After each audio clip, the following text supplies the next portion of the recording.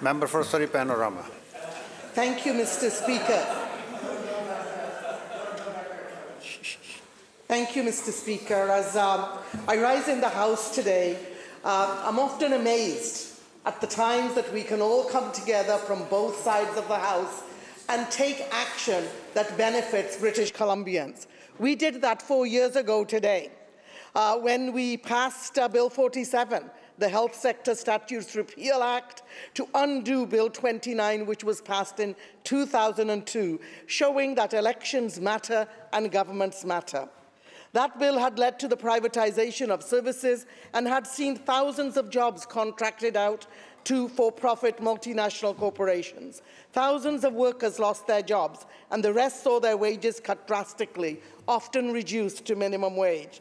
This legislation was repealed by all of us, setting the stage for the repatriation of thousands of healthcare workers, 4,601 food service and housekeeping staff.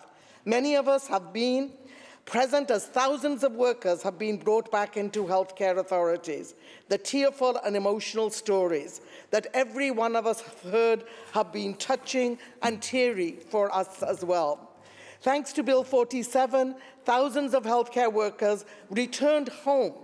They returned home to stable jobs with improved pay, job security, and better working conditions. They are valued. The patients in our hospitals and care homes and their families across the province benefit because of improved care.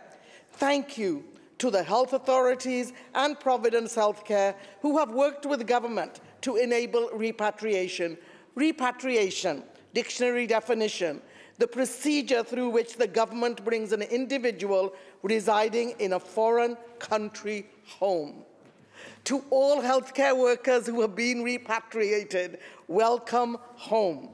Today's celebration, however, could not have been a reality without the tenacity, the commitment, and dedication of the Hospital Employees Union. For 20 years, HEU members have campaigned to have their family reunited under one roof. Welcome home. Yeah.